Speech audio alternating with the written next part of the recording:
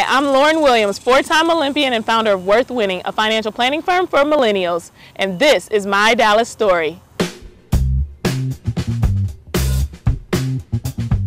I moved to Dallas after a 12-year stint in Miami and a 6-month stint in Houston. I went to the University of Miami. I graduated with my finance degree, and I just so happened to bump into this thing called the Olympics. So immediately I needed to turn my focus toward becoming an Olympian. And one of the things you have to do is find a financial advisor. And I was asking my friends and my peers, what are you guys doing? How are you organizing your finances?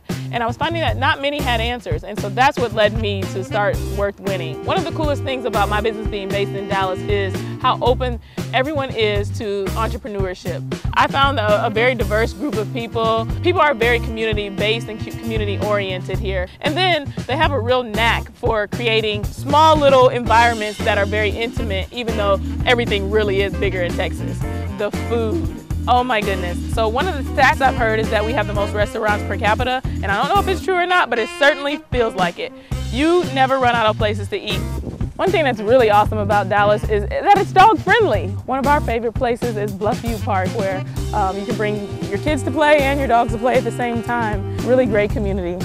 You need to come visit or you need to move here. Simple as that. We've got everything you need here. It's the perfect place for a millennial to live and to work.